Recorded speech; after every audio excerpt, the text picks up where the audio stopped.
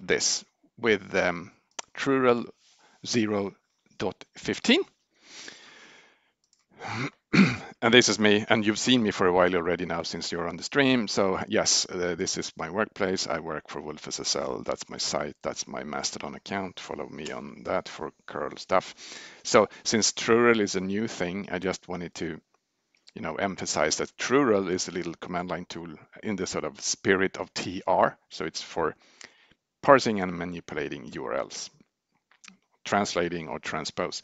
I looked at that up exactly what the TR tool, what they mean with TR, and that's actually what it says for that. And the trurl website is on curl.se/trurl. I say trurl. That's how I try to pronounce it. It's a difficult word otherwise to say. But anyway, so it has actually been 30 days since the previous release. We don't have any particular release cadence with trurl. I just do the releases when I think it's about time. So we've done a few quick ones, a few slower ones. This is 0.15, so I think we're roughly at 15 releases after these 516 days since the first work started on trurl in March last year.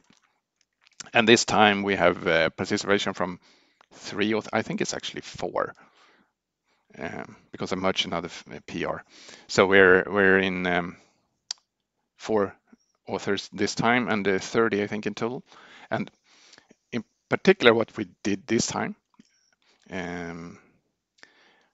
over the last, most of the trurl development happened in the first few months, I think. So it has established itself as sort of the basic functionalities there, and it seems to be rather stable and working.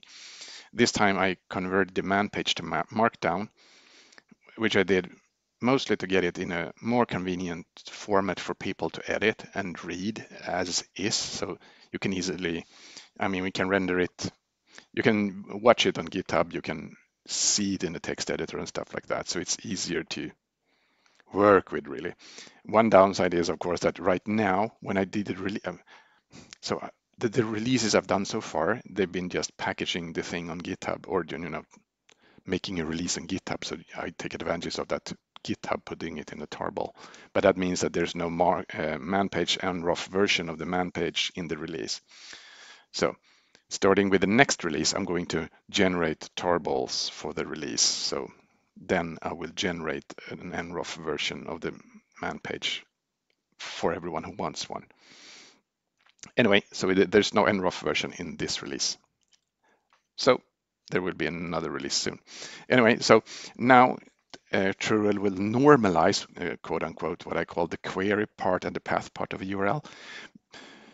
And what I mean with that is, if you provide, for example, percent encoded sequences in the query or in the path, and they can be represented in a sort of more convenient way, like if you do percent 61 or percent 42, they're just the ASCII versions of Latin alphabet characters. So if you use them in a URL, trurl will output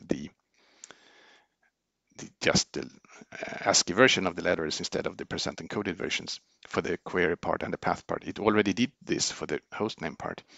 And one of the reasons for doing that is that it made it easier for a few of the commands, like the trim option didn't really work if you provided the query percent encoded.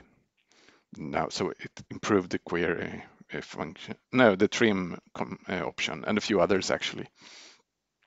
And now we also accept control codes in GET and JSON output. And what I mean with that is, if you, for example, if you have a URL with percent encoded control codes, and that is totally fine. For example, you can have example.com/percent 13 or something, below 20 hex.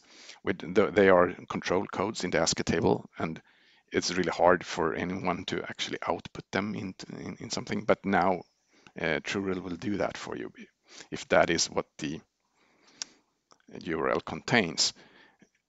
You can, of course, also ask trurl to output the URL encoded version if you prefer to not have them you know, risk them being control codes, or carriage return and line feed could also be used in a URL like that, and could be complicated to use in a shell script, for example.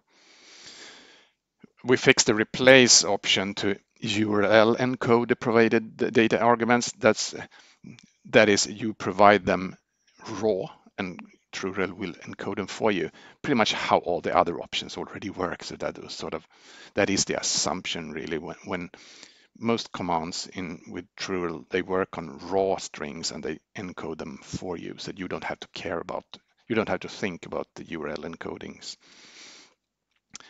We introduced a new prefix for gets. So for example, you can now ask for a part of the URL with a must : prefix, and then trurl will return error if that component doesn't exist. So for example, if you want to extract the query part and fail if there is no query part, then you can use this prefix to do that.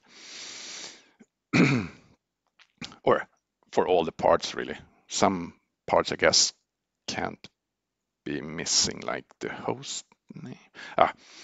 Anyway, that's the way you can do it. And I also we introduced this command line option not long ago called -- force replace, but I now renamed it to -- replace append, because I think it's a much better name, because it more explains what it actually does. So -- replace is a command line option for replacing a part of the query, and replace append is for replacing or appending that part in the query for a URL. The old name still works, but I've sort of hidden it, so it's not documented anymore. It's in the code. We actually test for it as well. But the new version of the command line option is -- replace append. And I wanted to just emphasize that one of the reasons why I still ship 0. something release version numbers for this tool is that I actually still consider this to be a pre-version 1. So I want to have the right to actually break functionality, backwards compatibility if we really need to. So that's why I still haven't done the 1.0 release, even though I've been meaning to, and I've been planning to do a 1.0 release. But right now I don't know exactly what I need to push me into doing that. So we'll see. Anyway, the next one is likely to be then 0.16, because I don't think we're going to go version 1 just yet. I don't have any particular plans for what's coming next. Well, I mentioned that I will change the release process a little bit. So I will render tarballs and I will sign them and I will upload them somewhere. So they will be more in line with how I do curl releases, and primarily then because then I can render a man page version of the man page that is now markdown only, but I will render one and put into the release tarball, and I will do that starting soon. I will work on that. Otherwise, I don't have any particular features or bugs pending. So if you have issues or ideas, head over to the GitHub issues page and submit them, and we'll get to them and work on them and ideally fix it for the future. And that is pretty much what I wanted to tell you about trurl today.